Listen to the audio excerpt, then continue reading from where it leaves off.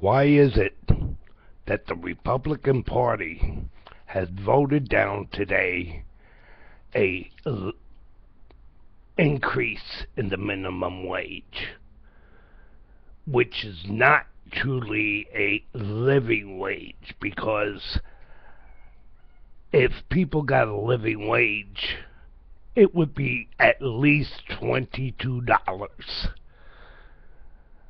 How is it that Congress and the Senate can raise their salaries, which I feel it should be voted by the people and not them?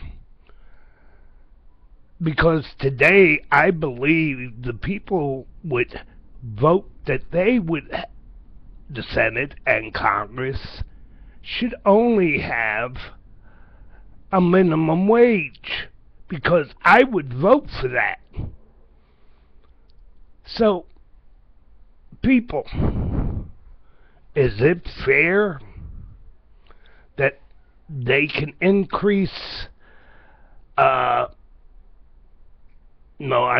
decrease rich people's taxes, which most, if not all of Congress, are in that bracket? So why can't they give the American people a living wage of $22 an hour? Because that would be what I was getting back in the 80s, compared to the money today with inflation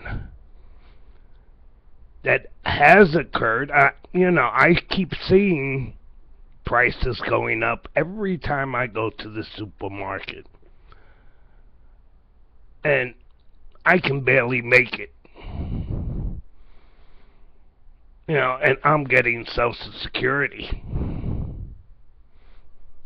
and workers' comp and a small pension from my union. So if I can't make it on that money, how can people across America make it on a minimum wage?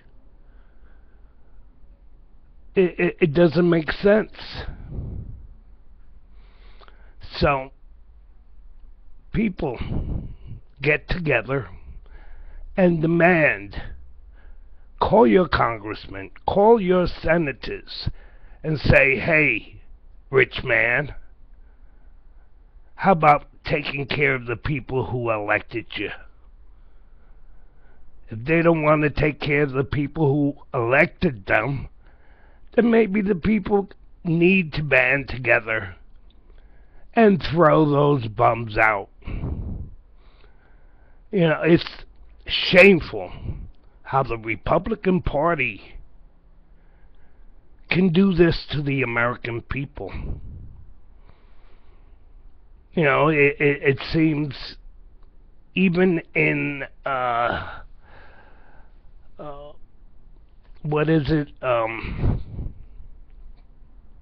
the Supreme Court, the Republicans there are working against the Constitution. We need to have people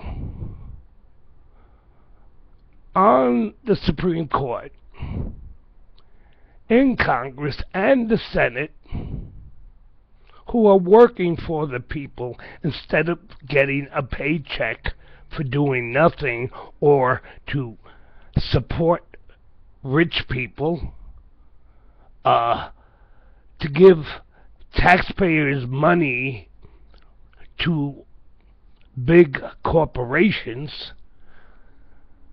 I believe these corporations are anti-American,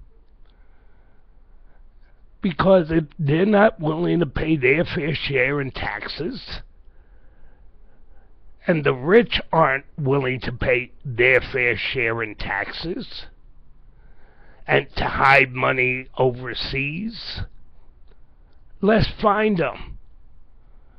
And also, the Democrats are not, clean-handed in this matter.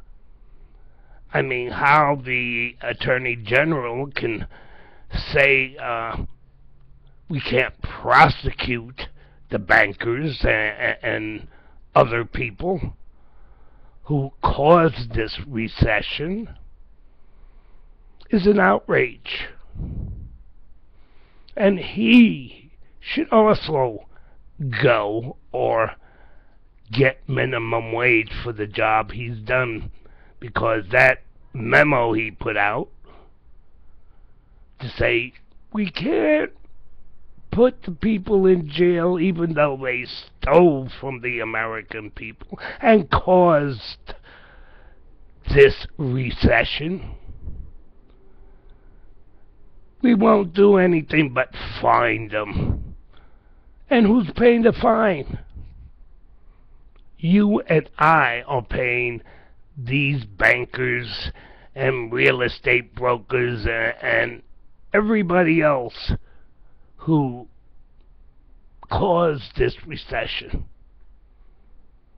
So, let's get together and sign a petition to give Congress the minimum wage and the Senate, and to kick the Attorney General out of his office, because he should not be getting taxpayers' money that pays his salary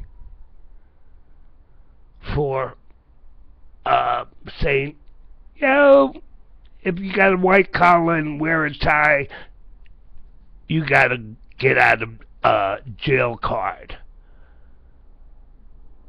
That is not fair. What do you think about it? I want to hear from you. Thank you.